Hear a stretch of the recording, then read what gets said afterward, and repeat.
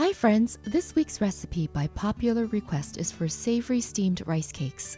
Made of a very simple batter, this version of the cakes are topped with mung bean and toasted shrimp and then enjoyed with some additional condiments. This video is loaded with tips and tricks, so please stay until the end where I share some non-traditional tools for making these cakes.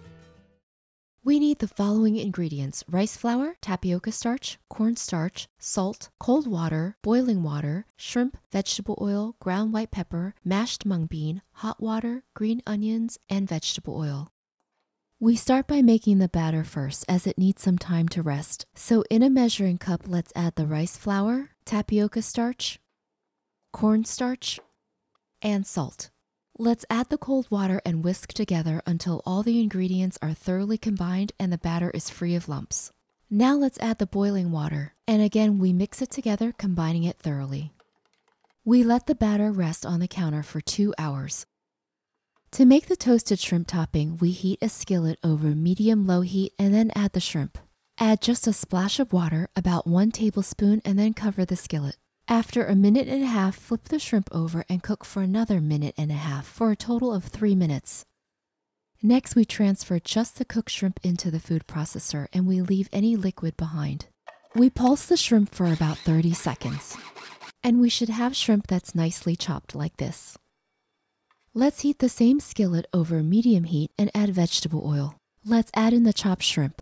We cook the shrimp for 3 minutes, stirring frequently. After 3 minutes, use a spatula to press the shrimp against the skillet. This helps to dry it out further and to fluff it up a bit. We repeat this process while cooking for another 4 to 5 minutes until the shrimp is nicely toasted. Finally, let's sprinkle in some ground white pepper. Let's set this aside for now and we can go on to make the next topping. To the mashed mung bean, let's add some ground white pepper and some salt. We add just a little bit of water and then mix everything together. The consistency of the mung bean should resemble a soft paste. To make the scallion oil, let's give the green onions a quick chop, and we combine them with a little bit of vegetable oil, pepper, and salt. When we are ready to serve the steamed rice cakes, we cook the scallion oil in the microwave for 30 seconds. The batter has been resting for 2 hours, and we can see that it has separated, with the flour settling on the bottom and the liquid on the top. Without disturbing the flour, we carefully pour out the liquid into a separate measuring cup. Now we check to see how much liquid we poured out, and then we add back water in the same amount. So in this step, we poured out 1 cup of liquid and then added back 1 cup of water to the batter. To make the batter easy to dispense, we're going to use one of these sports water bottles. The water bottle should have a push top and be squeezable.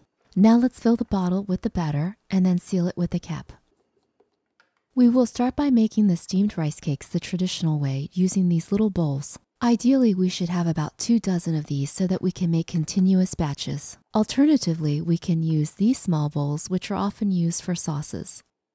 To prepare the steamer, we fill the basin 3/4 of the way with water. We bring the water to a rapid boil and then reduce the heat to medium-high.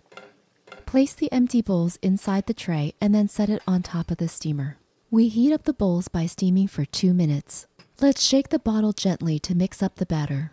This is one of the reasons having it in a water bottle makes it super easy. Now we oil each of the dishes with a little bit of vegetable oil. We can also use nonstick cooking spray to quickly coat the bowls. We add 1 tablespoon of batter into each of the dishes.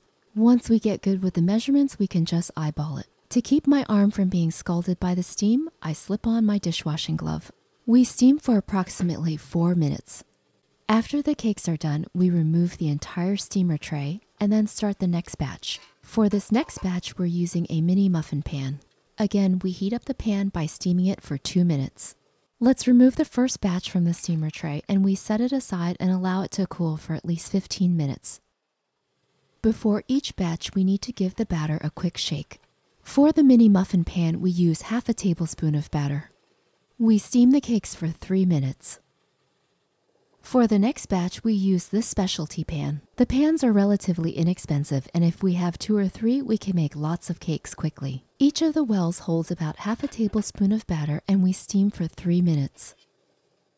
We are ready to assemble this dish. Run a spatula or thin knife around the rice cake, and it should slide right out. Just a quick note, it's much easier to remove these cakes once they've cooled. Next, we add the scallion oil. The oil gives the cakes a nice sheen and keeps them moist if we're not serving them right away.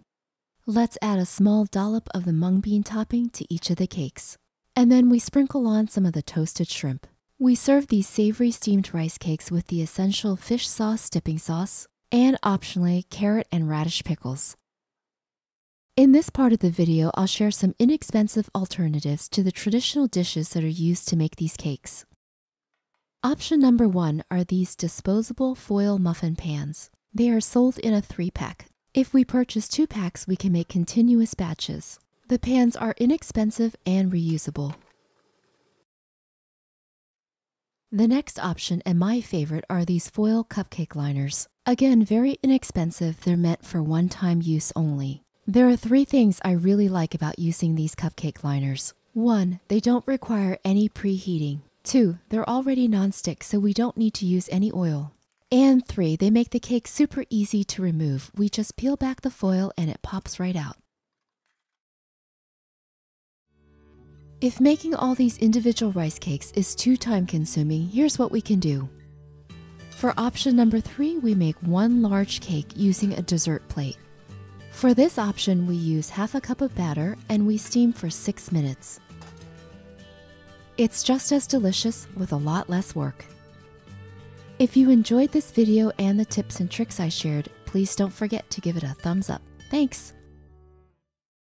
Hi, I hope you've enjoyed this easy how-to video. If you have any questions or comments, please feel free to post below. For full recipes, check out runawayrice.com. I work on new recipes each week, so please subscribe to my channel to stay tuned. This is Trang wishing you good eating and good health. Thanks for watching.